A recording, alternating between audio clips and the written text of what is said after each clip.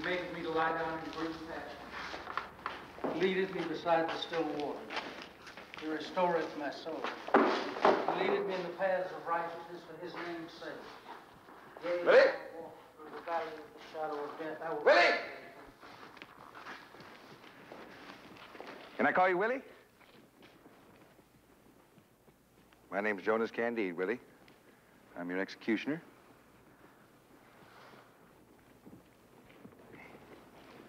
Let me say right on, I sure appreciate your being here. And Willy, wait a minute now. Willy, I'm going to show my appreciation to you by giving you the prettiest death a guy has ever had. All right. You don't have to be scared. You just sit right down up here. Yeah. And we're going to fetch you on your way to the fields of ambrosia in no time. Hmm? You want to hear about the fields of ambrosia? Yes. Willie, fields of ambrosia was a place that only the Greeks knew about. You know any Greeks? I don't either. But the Greeks, Homer, Hamlet, men like that. See, I ain't never seen it myself, naturally, but a deceased client of mine told me about it. Now, wait a minute. Now, just before you go asking me, how could that be? I mean, how could a deceased client tell? Let me say that this fella, Haskins was his name, was as scared as you are. Yes, scared her. Woo-wee. Well, anyway, I heard about this by way of a medium. You know what a medium is? Well, it's somebody who acts as a kind of in-between between you and the outer world. Professor Sark was this fellow's name. He worked in a carnival, and he said that he had somebody who wanted to get in touch with me. Well, I didn't know what to think about it, but I went over to his tent, and I walked in. He was sitting in his tent, and he was muttering these incantations. It was the strangest thing I ever heard.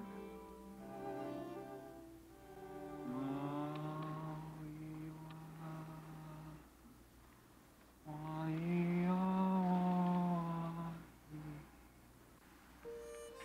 never heard anything like it in my life. Just about that time, I listened, and I heard this voice talking to me. And it was Haskins.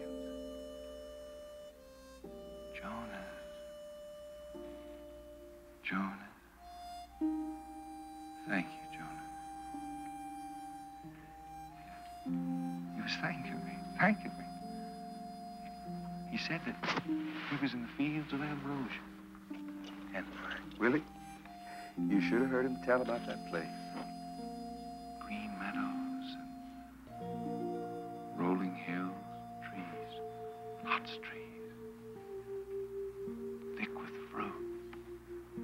You could pick it right off the tree. And if you would ever get thirsty, you just wave your hand in the air.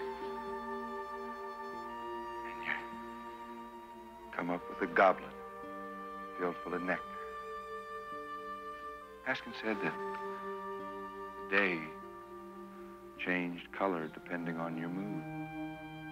The sun glowed soft, sweet smelling like a woman's hair. And when night came, it just stayed long enough for you to dream, get a good night's sleep, and wake up in the morning ready to catch the sun. And you know, there's a sound all around, sounds of laughing. You go after the laughing, try to find out where it's coming from. You find beautiful women sitting by a stream, naked. Yeah, naked like, yeah, like it's them French paintings that hang on museum walls. And then when they see you, they don't turn you away. No, sir, they say, come on over here, Willie. Come on, Willie. Come over here. Yeah, join the party. You see, Willie, they don't care. They don't care at all what you've done in this year life. It don't make no difference. I mean, it doesn't make any difference at all. They'll ask you to join them anyway. And when they do, they say, Willie, come on over here. Sit down beside me.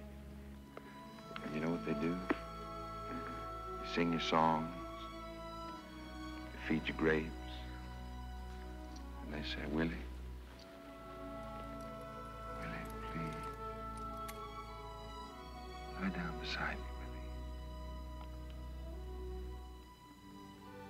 Willie. I love you, Willie. I need you. And that's how you spend your forever in the fields of ambrosia. The fields of ambrosia.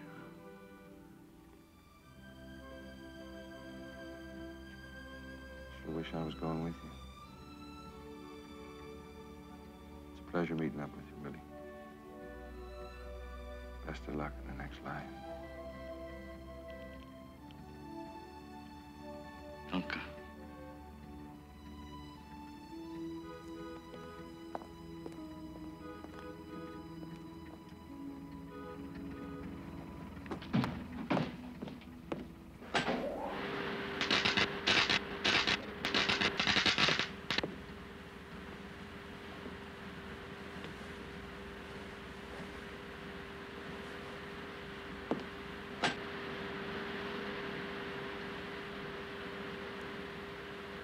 The Lord giveth, the Lord taketh away.